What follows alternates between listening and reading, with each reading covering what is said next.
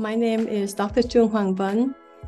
I am currently co-founder of Oregon Vietnam Education, Econ, and Cultural Association. I'm also consulting for Hội Phụ Huynh, a Vietnamese dual language program who support the student and one of the first Vietnamese dual language program in the United States. I'm also consulting on human talent development and management in several companies. And my past experience has included 40 years in education with Portland Public Schools. But my proudest accomplishment is probably be the mother of 4 wonderful children and 4 beautiful grandsons. Welcome to The Vietnamese. I'm your host, Kenneth Nguyen. Being part of a culture of nearly 100 million Vietnamese people in the world today comes with a lot of pain, proud history, and privilege. Join me as I highlight and explore the Vietnamese experience from all over. Thank you so much, Jivan. I want to start with asking you about current generations of American students. Is America becoming dumber? Is that an experience that we hear about, but is that true with test scores and the dumbing down of American education? Half of us do not believe that test scores are indicators of success or indicators of how smart, intelligent a student is. He or her or they could be intelligent and could be excellent in many ways, and not the way we test them. And on another camp, we also believe that testing is crucial because then we can determine growth. We can determine how successful are we in teaching our students and have they learn. The key to education and to teaching is not that what we teach, but have our student learn. How do you teach so that the student can understand? And it involves many things like background knowledge. Specifically, I'm just going to give an example because we are Vietnamese, we are immigrants, we come from a different background. So therefore, what interests us more will also encourage us to learn more, give us more interested stories to learn. And if our students are not connected or buy into what we're teaching them, maybe we're not reaching them. So test scores always has a controversial discussion between educators. At this time, I'm a racial equity leader. I have done this work for many years, and that's what my training is about. So many of our people of color, our parents, do not believe that testing is a good way to identify our kids, and it's actually setting our kids of color to fail because our tests, our curriculum, our textbooks, our teachers are mainly English, white, who do not share the same experience as we do, at least in Oregon. But can I make the argument that we, as Vietnamese American immigrants, are competing in a white English setting in the future? So our test scores or the standardizations of knowledge and what we learn is based on the society that we live in. So if we deviate from this idea of testing for just our racial equity or racial background, doesn't that set us up for somewhere that we can't really integrate into white American English society? You are absolutely correct. And this is one of the conversations that we have had all the time, because I just read Viet Thanh Nguyen, A Man of Two Faces book. Yes. And he's amazing in talking about the sense of duality.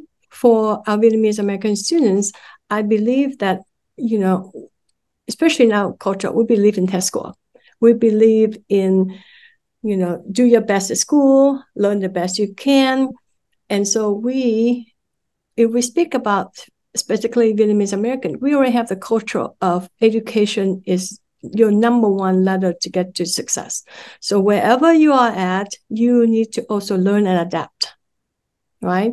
So with us, the learning and adapting and to this education system is the only way to be successful. So when I speak earlier, I speak about different culture, different nations, different group of students. I really also want to talk about how we are as a role model, as Asian, the model minority. Right. Because we follow directions. We go to school, we take everything seriously. We are set up to be Asian minority because we don't fight back, we don't talk back, we don't really challenge people or challenge the system.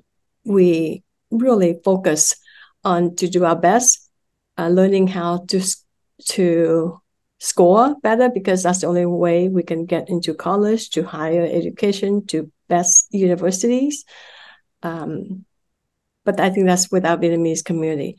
But with the new wave of Vietnamese refugee Americans, I think there's a change in that too, because I think with the first and second generations of Vietnamese refugees, immigrants to the United States, I think we were much more, and we are still much more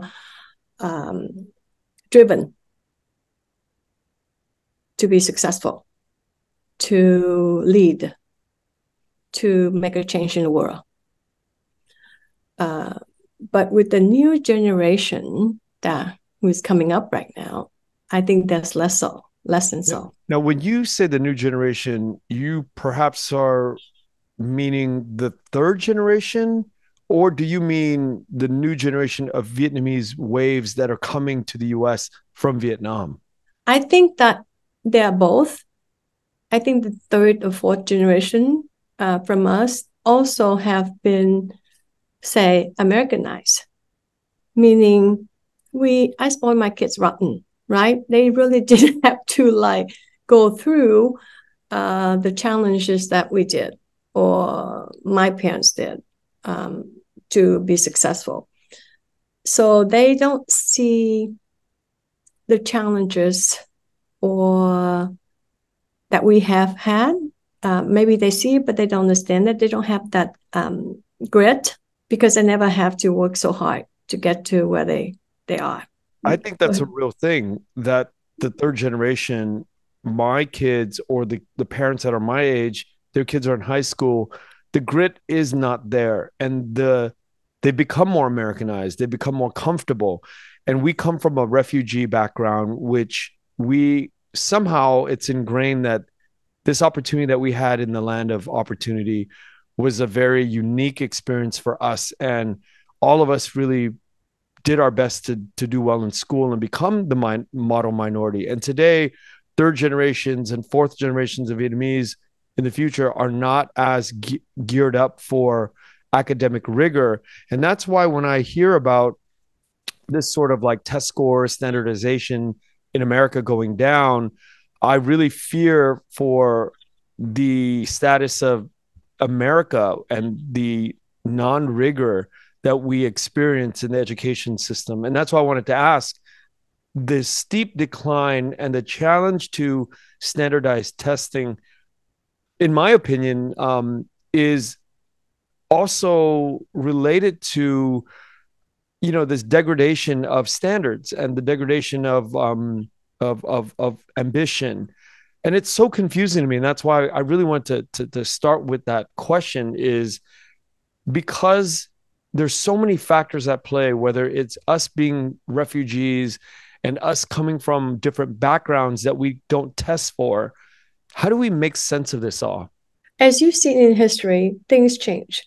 And what around us really changed the education system. If you look around us right now, the society that we live in is not the same society that we came to the United States 40, 50 years ago. I came to the United States in 1975. The socioeconomic is different. everybody can have a phone. All kids can have a phone. Everything has changed tremendously.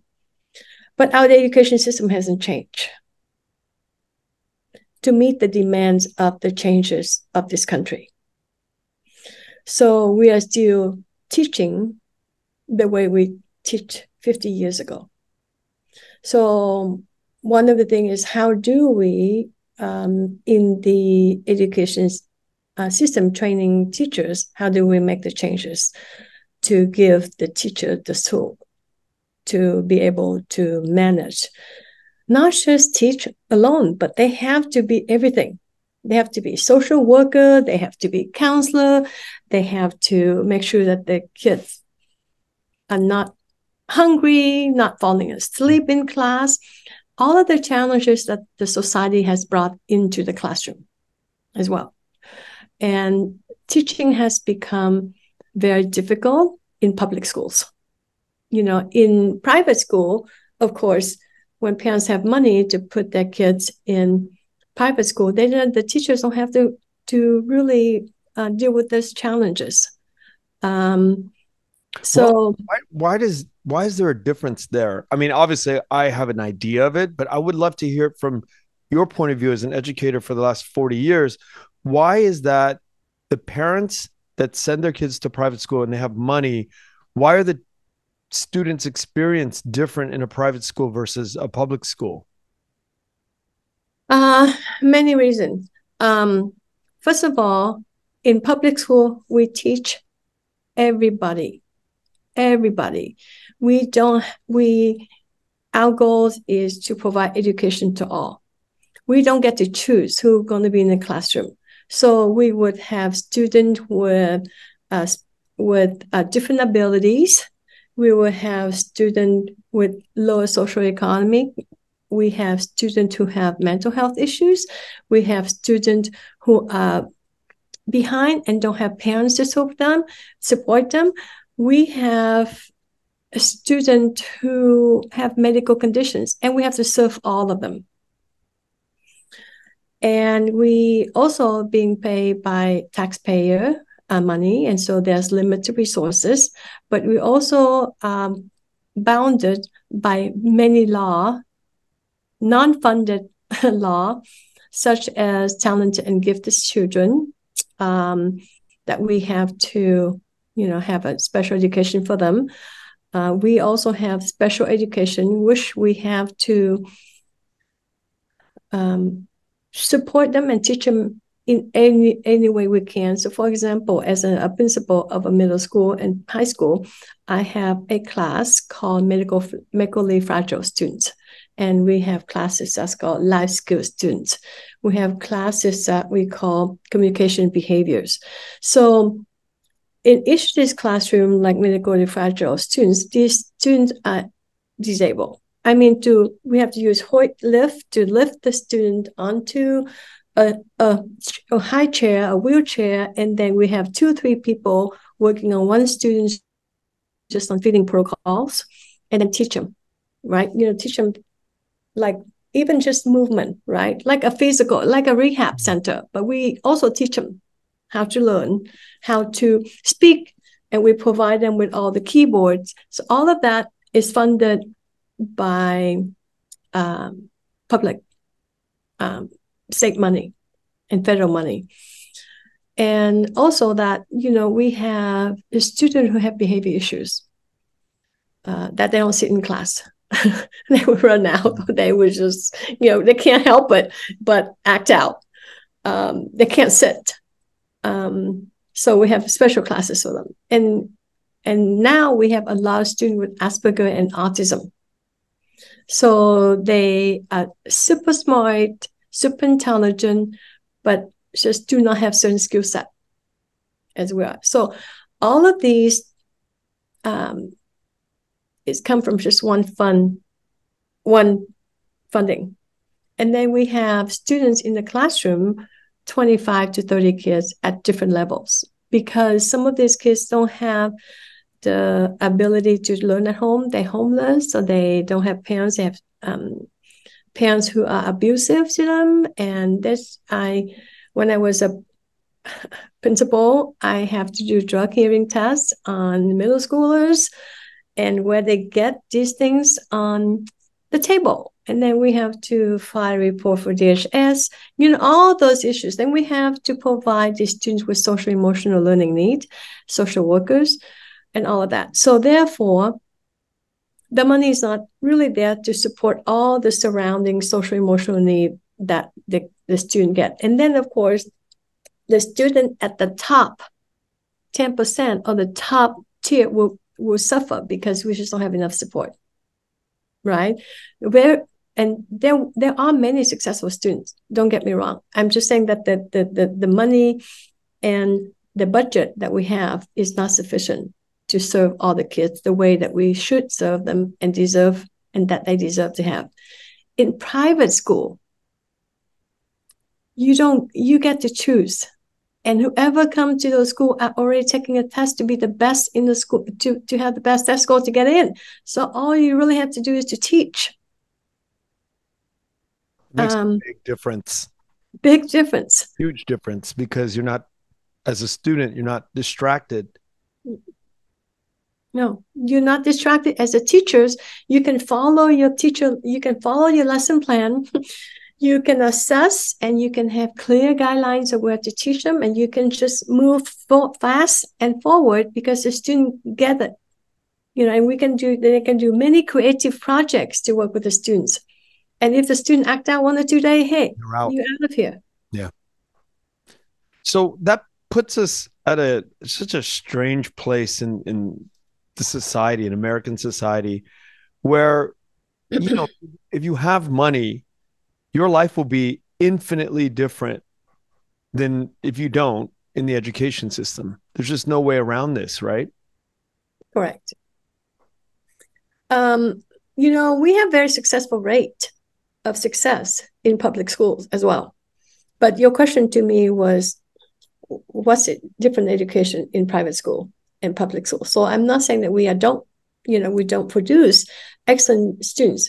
I'm just saying that we have many more challenges in public school when it comes to educating our kids, all of the kids. What made you want to become an educator? What it made me wanted to become an educator was actually a longer story.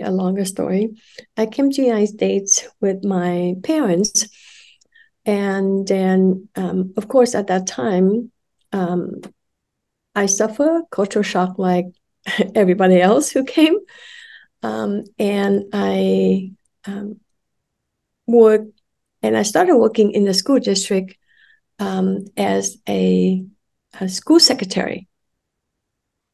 Mm-hmm. And then I became, and I'm like, because at that time I had 2 younger brother and sister, and my parents. And so that's how I started to work in the school district. And then I just realized, and I actually work in the ESL program. And so I start seeing our students who are not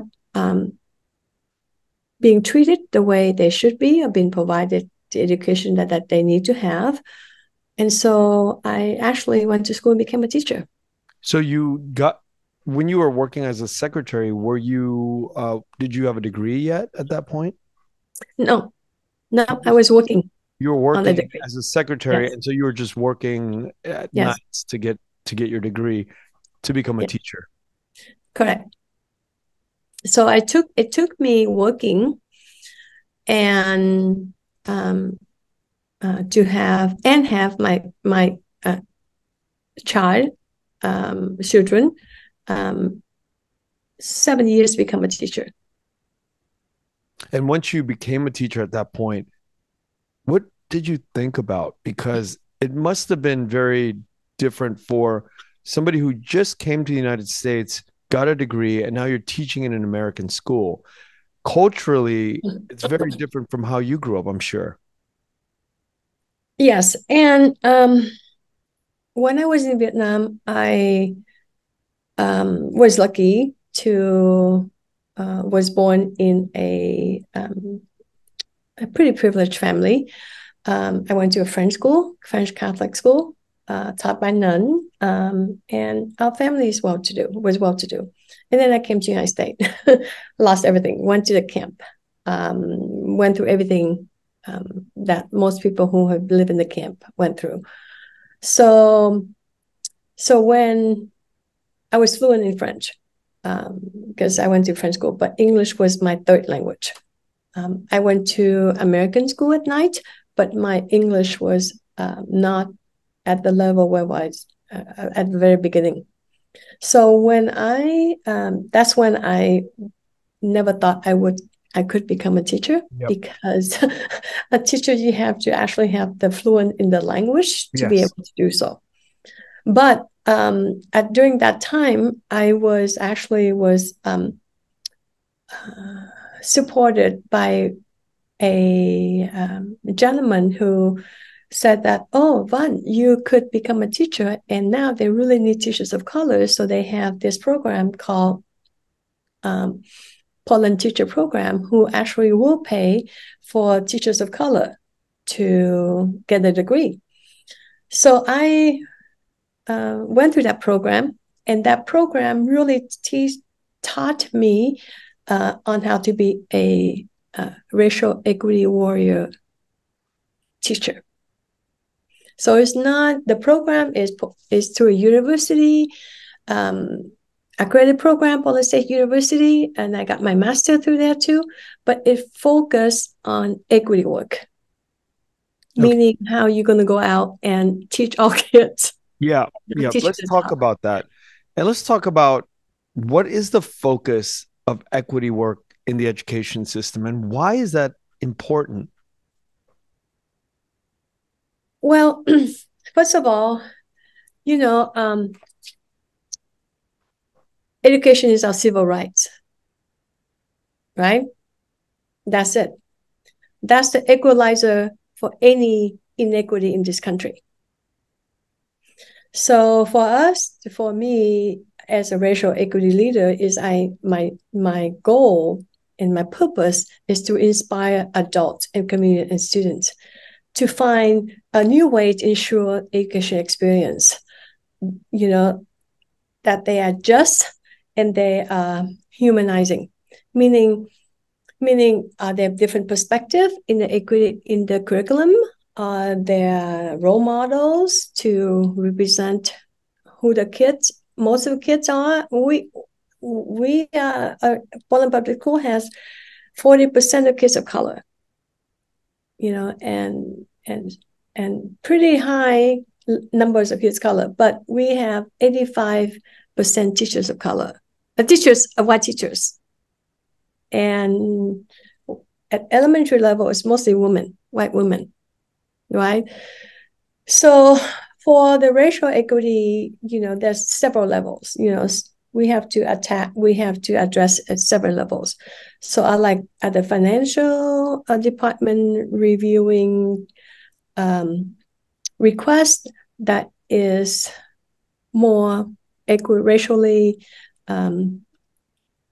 equitable. So we designed a equity lens, and the district went through 15 years to 20 years of racial equity work under gracious conversation about class with Pacific Education Group.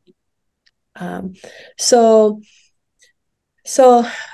also within that, are we centering the immigrant voices and the refugee voices beside the students of color? Who are we as United States? Right? So as racial equity leaders, I was taught to always think about how do we balance, or at least think about the group of kids that mostly historically underserved always. So it taught me the critical consciousness to be a equity educator.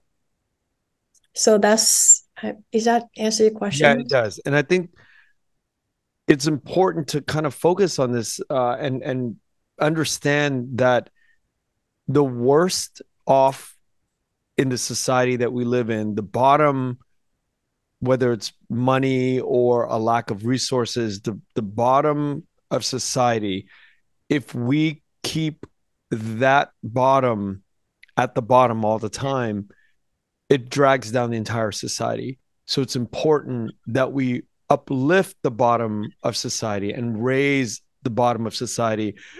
And it starts with education. It starts in the school. Right. Also that, what you're saying just remind me that part of us is how do we interrogate the power? It's about calling out oppression, right? It's about working to push those in power to take notes of the injustice.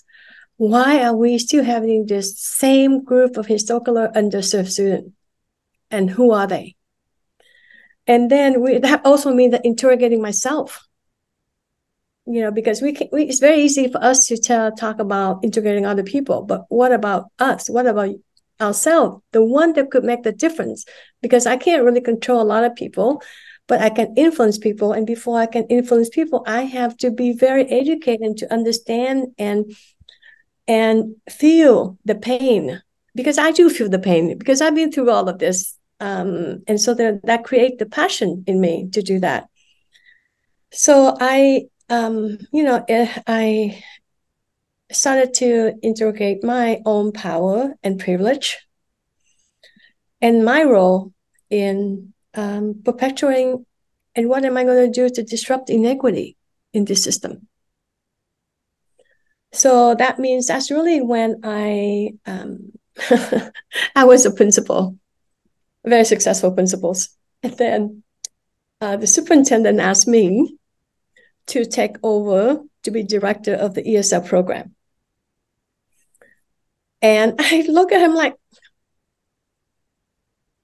superintendent, I work very hard to mainstream,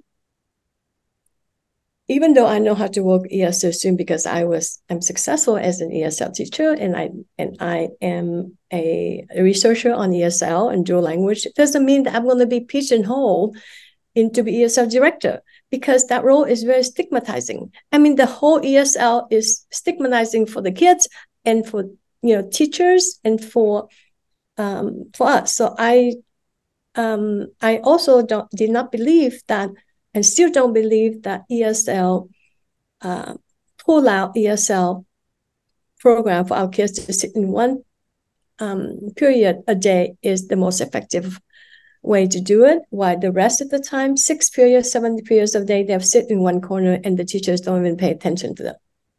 Or their peers will laugh at them or don't want to team up with them because you're going to drag me down if I work as a team.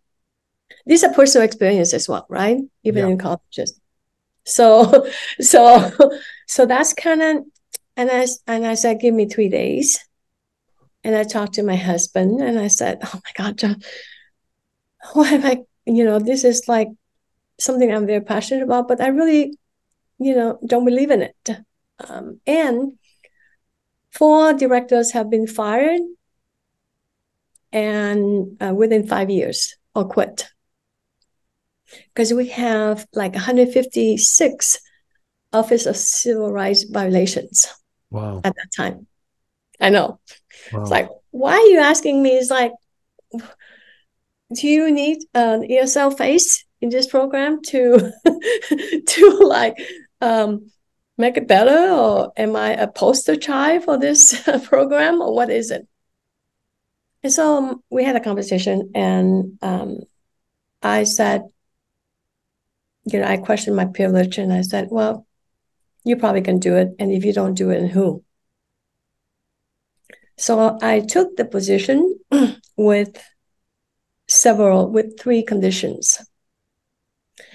One condition is that I get to change the program anyway I see that is effective for our student, refugee, and immigrant students, because I have experience in it.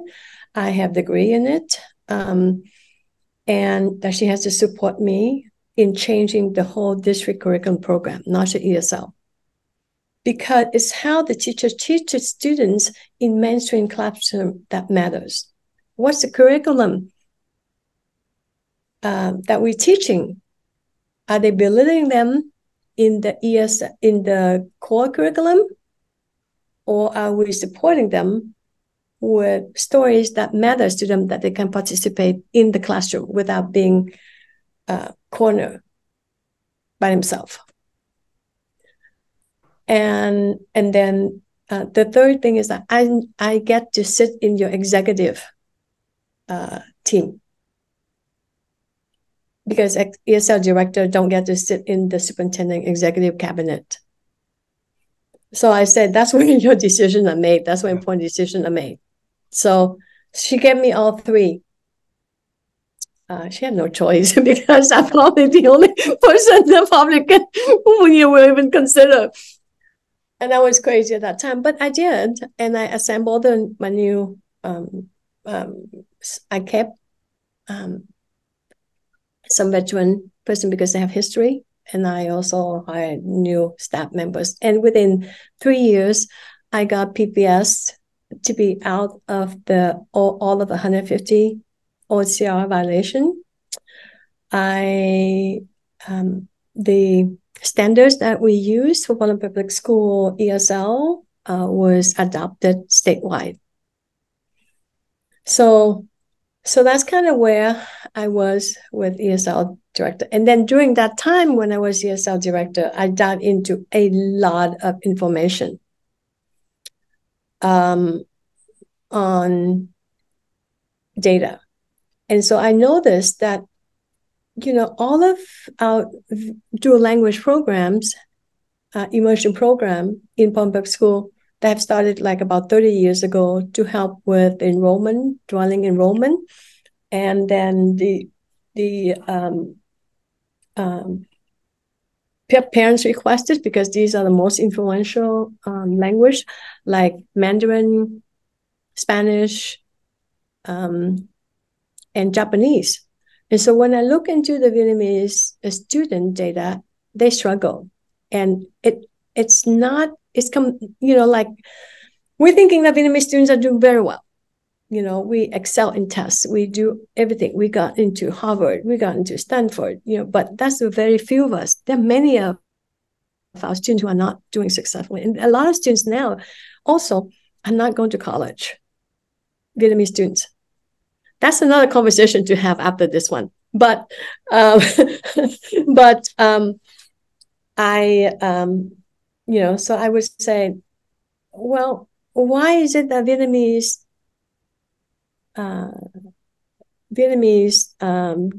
students are not successful, and we are the second largest language spoken in Portland Public School?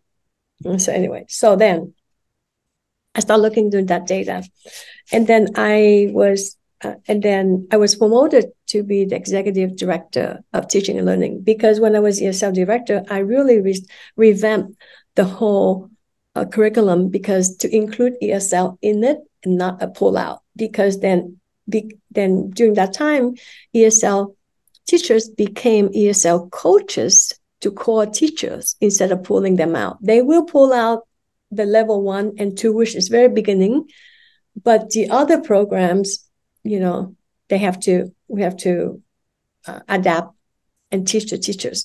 That was I almost died doing that, because the teachers did not like the changes, because it takes change of practice. Anyway, you understand this. So that's what I did. And then I became executive director, and because I believe at that time that it's the core that will change all achievement gaps. Opportunity gap, not achievement gap, but we call it opportunity gaps, because a lot of students don't have those. So I became the executive director of teaching and learning. So when an executive director of teaching and learning, I'm in charge of training principals, teacher leaders, choose curriculum, choose core contents, and deciding on which textbook to use. So all of that. Then I begin to look at all the dual language programs, because in ESL, I'm already like, oh, I have some thought in my mind already. And then when I became the ESL executive director, then I was in charge of the dual language program as well. So I started pushing for the Vietnamese dual language. And because I said we are not performing well, our ESL students, Vietnamese students are not performing well. We have a opportunity gap. So therefore, I work with my dual language peers, allies, to push for a Vietnamese dual language program. That's when it started 10 years ago. Okay, but if you have a Vietnamese dual language program, you're teaching in Vietnamese in the Portland public school system, right? Correct. And why is it just for Vietnamese students, or is it for anybody who wants to sign up for VDL, Vietnamese dual language? So dual language is half of a day the student learn in the target language, and half of the day they will learn in English. So for a successful dual language program, you have to have 2 equal language partners in the classroom, meaning half of the class should be, let's use Spanish speaker first, because they are the largest program in Public School.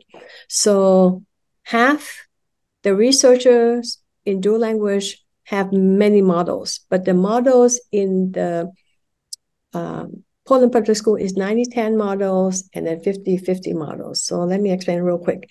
The 90-10 models is actually for the Spanish program. That means you're going to start out 90% in kindergarten, 90% of the day would be in Spanish.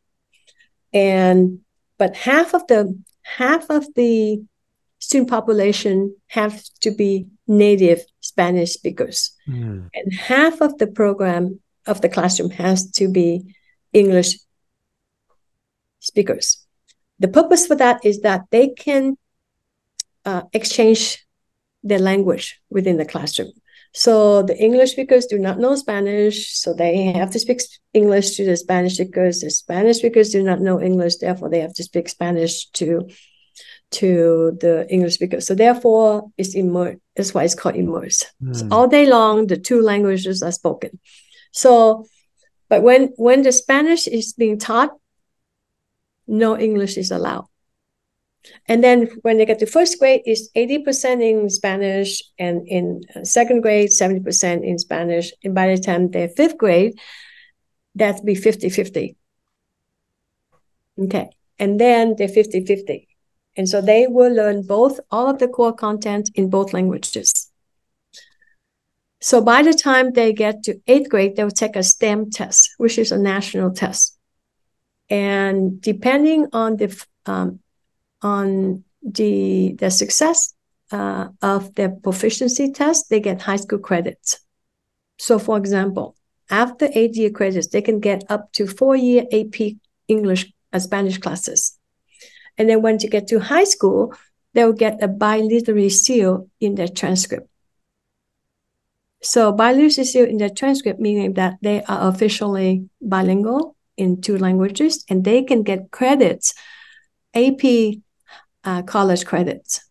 And some of the kids, when they go through this dual language program, they get 1 year under their belt of credit in colleges. It depends on the colleges that they go to. So that's what dual language program is about. But Vietnamese students never had the opportunity to do that. So, but for Vietnamese program, we do 50-50 model. That means half a day in English, half a day in Vietnamese. Half of the population is Vietnamese who do not speak English, comes from Vietnamese families. Half of the students are English-speaking students, mainstream students, white. Well, why would the white kids' parents want to sign them up with Vietnamese dual language immersion? So, good question, because when we started the Vietnamese dual language program, it was not the English-speaking parents that we have challenged recruiting, but it was the Vietnamese parents that we have challenged recruiting. The English-speaking parents who wants their kids in dual language are very versed in dual language, in brain theories, in why do they need to learn language. The parents were. Yeah, the parents, the English, yeah. You know that? That wasn't a challenge to get like white English speaking parents to sign up for their kids. No. We have waiting lists for Vietnamese dual language from the English white speaking parents to get into Vietnamese language. Fascinating. Yes. But here's the thing. How do we get that's how we get to start is a long story. But on the Vietnamese parents, here were the challenges. A lot of challenges. First of all, we believe that English is the language of this country. To be successful, you have to know language. So if you're going to learn half of the day in Vietnamese, how are you going to be able to catch up in Vietnamese, in English, to be as equally, fluent like we will learn English all day long? We believe that we can do language school on Saturday and Sunday as a side Vietnamese if we really want to maintain the language and culture. So why would we want to do Vietnamese dual language? So we have to do a lot of workshops explaining to our parents the brain research, why other dual language programs are so successful. What are the benefits of dual language program, like middle school, high school, colleges? And then and now here's the one that blows my mind and is still doing it. What language are you going to speak? What language are you going to teach? North Vietnamese, South Vietnamese, pre-75, post-75? And I'm like, it was 2 years with the Vietnamese dual language, with the Vietnamese parents to convince them that their kids will benefit from this program. But how did you answer that question of North, South, pre, post? How did you answer these questions? How did you figure that out? Well, of course, I didn't really give them an answer. Because I want to hear from them as well. So I set up a Vietnamese community, a committee. So in that committee, I involve the progressive Vietnamese Americans, the parents who are still stuck in the trauma that they are in. And I've heard your other discussion with Aaron about this. This is the same, I think it's the same challenge as we have across the country. And then I have educators, and I have, and we call it Vietnamese Advocacy Committee. So we end up hiring a very prominent Vietnamese teacher who was he's a priest, not a priest. No, he's not a priest. Không phải cha, mục sư. Pastor. Yeah, pastor. Who is also our teacher already, licenses everything. And so he was part of the committee. And so we was able to work on the curriculum with everybody. And then we start hiring teachers. And, the teachers are all from the United States. So it was okay with them. It was okay. So we kind of got a blessing from this committee to start. And that's how I answered the questions. So, and then I also had to go out to churches, temples, Vietnamese communities in Oregon, very political, and invite them to be part of this committee.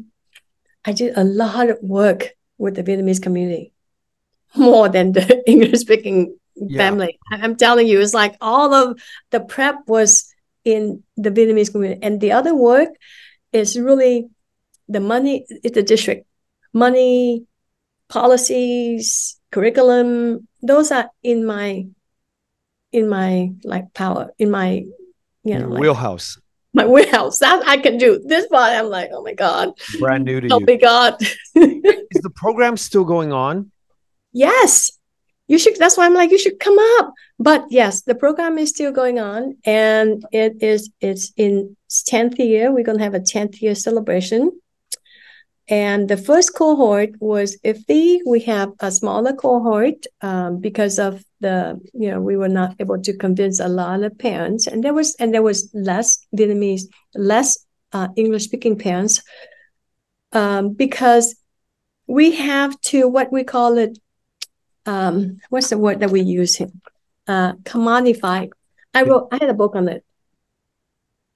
So I wrote a chapter on how did I start with the Vietnamese dual language program, and all these informations are in there. But what really commodifying? Do you know the word commodify? I do know the word.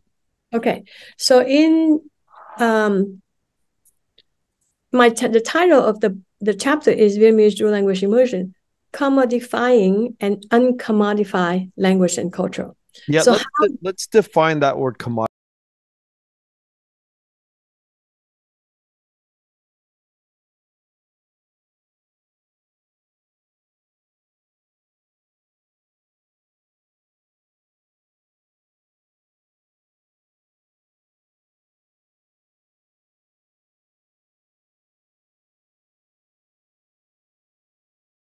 they can use Spanish, Japanese, Mandarin, beneficial to their kids. They can use that anywhere in the world. They can have a job like this if they speak one of those languages. So how do we promote Vietnamese to be one of those language? Because what are these English speakers are going to do with the Vietnamese language? Yeah. Right. So that is the barrier for the board. Because for us to have the board approval and for us to give us money and for us to do this work, we need to get the Vietnamese parents to come to the board and talk to the parents. But how do we convince the board and all the staff to put them millions of dollars to start a program, right? First of all, equivalence. Second of all is like, I have to empower the business community. You said, oh yes, we do need Vietnamese speakers. So I went to Nike, Columbia Sportswear, and Intel, the companies that actually have a lot of manufacturers in Vietnam. That's why I was wondering, why did this happen in Portland and not in Orange County? Because I don't think that video or dual language immersion exists in Southern California, does it? I could be very wrong. There's three programs. So there's 3 programs around the country. No, the people in California, because they started after us. We are the first one of the two, the first one, and then we coach. We have a coalition of Vietnamese dual language program that has 6 districts in it right now, and in Houston, in Boston, Massachusetts, and we actually work with them and advise them and work with them on how to start that. And they also work with the parents group as well. Very cool to hear. So wait, so you started the first one in the country? No, the second one. Highland is the first one. Highland is the first one. It's in Washington, close to Seattle. But they started the program, but they started it, but they did not as much money or powerful as the Portland Public School, because the one thing is that I'm the insider. I have the knowledge. I'm a dual language researcher, and I hold one of the most powerful position in PPS. So I was able to get a lot of peers. And so ours take off much faster and much stronger. So we're probably one of the best programs in the United States. And one thing I'm really curious about listening to all of this is the first cohorts, the first, second, third cohorts are probably what? Are they in high school now? Yes, they're 9th grade. They're 9th grade. Okay. And do you ever get to interview or do any research on where they've landed academically or test scores or how it's affected their overall standing in the world? Of course. We keep track of their test scores. We support them. And now the 8th, 9th graders and 8th graders, they pass all the STEM tests, the language tests in both languages, and they met US test scores as well, along with the Vietnamese proficiency test worldwide. I mean, this proficiency test is not something that Portland does. This proficiency test is the national foreign language test. That is being across the world, not even just a country, it's across the world. So all of our kids. And the challenge of Vietnamese, of dual language period, is attrition. Right. We would lose them along the way. So we always, like the end of the 8th grade, we always the dual language always have like a research residency trip, meaning that the kids get to go to their target language and do a proposal or research, and then they can come back and present to the community. And because of COVID and because the program is new, the first trip has been delayed, and we were hoping to do it this year, but it hasn't been a go yet. So hopefully we'll do it next year. So we're going to do probably a really nice gala for the 10th year. So I would love to invite you to come when we have that. Yeah, that would be great. Erin is coming tomorrow. I'm sorry, tonight. And I'll take her tomorrow to the Vietnamese dual language school. That's why I was hoping that you guys can come and go visit the Vietnamese dual language school.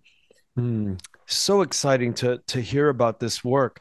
And, what is the overall feelings of the parents, the Vietnamese parents that have gone and taken their kids through this journey?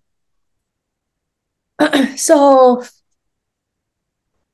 Vietnamese parents are very excited that we have a Vietnamese dual language program. And just 3 days ago, a family with 2 kids who's a first grader and third grader called me last week and said, oh, we would like to be in the Vietnamese dual language program, but we don't live in Portland Public Schools, so can you get us in? And so we help her fill out our district forms and why do this, why that, and took a test. And now we have 2 brand new Vietnamese students who just came from Vietnam to come in to start as first grade and third grader. And so this is the exciting part about it. Students who first now newly come to the United States also have a place to come in, validated their language, and learn English at the same time. That's the best way to learn English, dual language immersion. Yes. So it's very different from an ESL model, I'm understanding, right? Oh, no. Yes, correct. And so do you advocate keeping around ESL models anymore, or do you say we should just do immersion, dual language immersions everywhere we go? I'm biased, first of all. I would say that dual language, I'm not biased. As a matter of fact, it's a true statement. Dual language is the way to go for this country, for any country. Because if you think of other countries, right, we learn 2 languages when we were very young in Vietnam. It's not, like any country, Australia, any country. Europe, right. Languages, yes. All the kids. Right. And so number one, it helps our students. 2 is that not just academically, but culturally and emotionally. And peace, how do we create peace is to understand each other. Cultural, if they're more open-minded to other cultural language than when they're younger, their mind, their thinking, it change completely. So yes, if I have my way, I would love to turn PPS into a dual. But let me ask dual language school. Yeah, let me ask you about the budgets though. When you introduce a dual language immersion program into a school, doesn't that increase the budget by quite a bit, because you have to institute all of these sort of systems, this infrastructure into the classroom, or set up these programs that are non-existent, and you have to create them into existence, and that creates a lot of costs, no? Oh, yes, definitely at the beginning, right? Definitely at the beginning. So, for example, the Vietnamese dual language program, the planning for this, like I said, the Vietnamese community and there's not a lot of money to pay for food and all of that. No big deal. But when you start talking about curriculum, then you're talking about a lot of money. Or a start program like Vietnamese dual language, but not Spanish, because all the curriculum material are now in 5 languages: Russian, Chinese, Spanish. They're all available in 5 languages, except for Vietnamese. So for us, we have to have a teacher in the committee working on the curriculum for kindergarten and then 1st grade. We have to do it slowly, and then 3rd grade. So we started kindergarten and 1st grade, right? That's what we start on. And then when 1st grade and kindergarten started, then we start working on 2nd and 3rd. So for now, we have curriculum up to 9th grade, but we don't have it up to 12th grade yet, because we know what the standards are, because the standards are standards from Oregon. So it's not like we create standards, we follow standards. So whatever the district curriculum is, the challenge is translation. And translation, sometimes they're not come across the same. So we also have to buy supplemental material. So, and then here's the thing. We do not have Vietnamese teachers available for this program. Oh, wow. So when I propose this program, I also have to propose, because I have to propose how do I recruit teachers. And so when we propose this Vietnamese dual language program, I have to start from A to Z, because I know what the board are going to ask. I know what the requirement is going to be for this program. I know what commitment is going to require of all of us, including the parents, when we start this program. And I was lucky enough to stay with the program for 7 and 8 years before I retired. So it was at a level where I'm now still continue working on it outside and supporting the Vietnamese Ho Phu Hun and Oviga. Oviga has education in this. It's really about supporting to give another umbrella over this Vietnamese dual language program, because when I'm out there, I know that it's going to fizzle. So if there's an outside organization that still keep the pressure on the big picture, that's how we're going to continue and stay focused. So when I proposed the teacher, I tried to recruit teachers, 1 or 2 teachers, because let's go cost. So it costs money to recruit teachers. It also costs curriculum translation.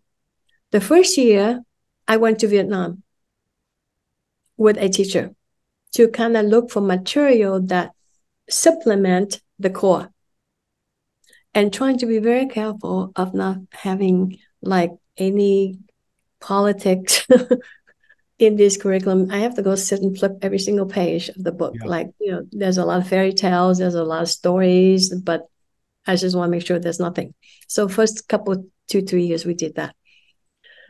So that was part of the cost as well, is really to travel to Vietnam and we would travel to Highland, and we traveled to some other bilingual programs. Bilingual programs are different than dual language, right? Yeah. Yeah, so there's some bilingual, but they're not truly research-based dual language program. And then we went to also observe the Hmong, Minnesota. They have the Hmong dual language immersion that is excellent. That is really like a model to go after. So I went to observe that with a teacher. So the cost of beginning of a program, the Vietnamese dual language, was a lot, but we also was able to write a grant from Oregon Department of Education to cover this cost, because Portland Public School alone will not be able to cover, and it's inequity if we put so much money in something. And then I got in a lot of controversial conversation with my peers, because you're studying a Vietnamese dual language because you're Vietnamese. And I say, definitely. I start the Vietnamese dual language because I'm Vietnamese. There's a lot of Spanish speakers here who start the Spanish language programs and who do language programs because you're Spanish. So what's wrong with me being Vietnamese advocating for Vietnamese program? So I had to, there's a lot of internal battle that I also have to fight. Yeah. So this, I wanted to ask you about going to Vietnam and doing research to bring back. But have you ever thought of bringing back what you know, your education, your understanding of the education system in the United States, bringing it back to Vietnam to work with the Vietnamese people? Is that something that you've ever thought about? Yes, that's what I'm doing. That's OVICA is for, or education. So since I retired, I have worked with Ho Phu Huân to find a sister school in Vietnam. So we, Ho Phu Huân, really pay for the first trip, the first cost about 3 years ago. I went to Vietnam with a teacher, with two teachers and a parent to actually look at 8 schools. And these 8 schools were chosen by the ambassador of Vietnam from United States, and U.S. ambassador, and then some connections. Because you cannot go in and visit Vietnamese school without any recommendation or any paperwork. You have to go top down. In Vietnam, it's always like top down.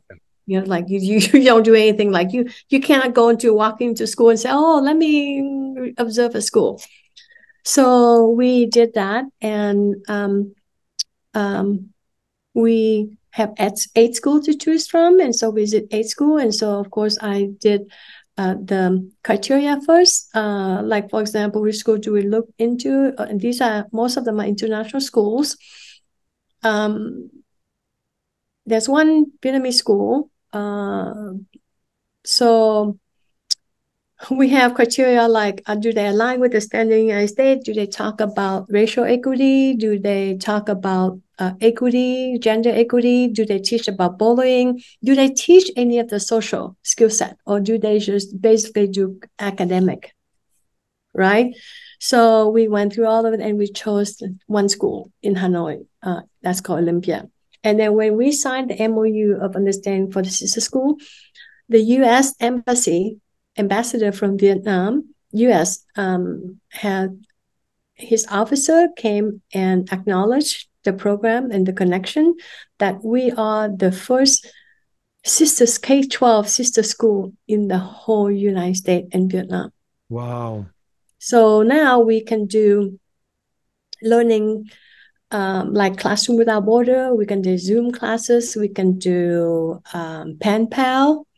And we can do activities between the 2 schools. So, for example, if they're going to, in the new year coming up, then there'll be celebration. So then we will do Zoom, we will videotape, and then we'll do it together. And then the kids, so last year, we have 3-4 kids came as an exam, as what you call them, like exchange students. 2 of them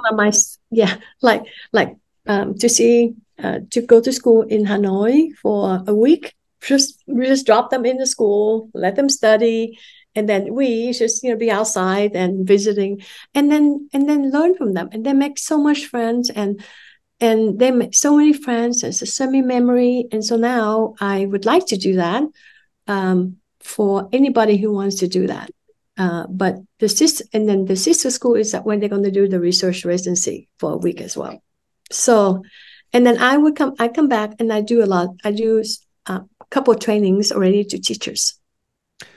There's so much more to the education system, both here in the United States and in Vietnam, and the changes that are happening, the evolution of academic freedom in Vietnam and what it's doing to the politics, the history, the sociology, the fabric of society in Vietnam is so, it's so interesting, and it's ever changing. And I'd like to probably get another podcast episode with you in a few more weeks or months to actually talk about the development there, because I think today we talked about the Vietnamese dual language immersion programs here in the United States and the development of it.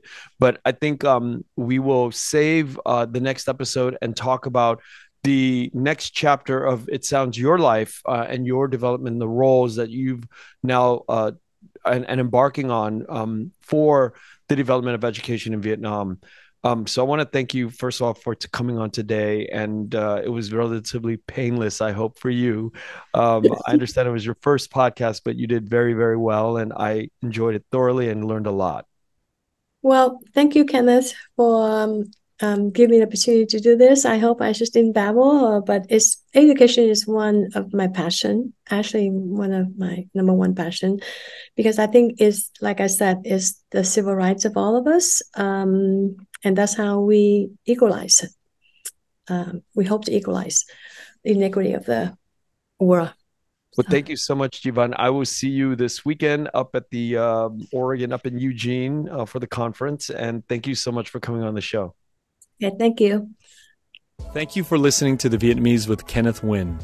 Special thanks to Brittany Tran, to Jane Nguyen, Catherine Nguyen, Tina Pham, Sydney Jamie, and Crystal Trin. Please find us on Instagram, Facebook, and TikTok at The Vietnamese Podcast.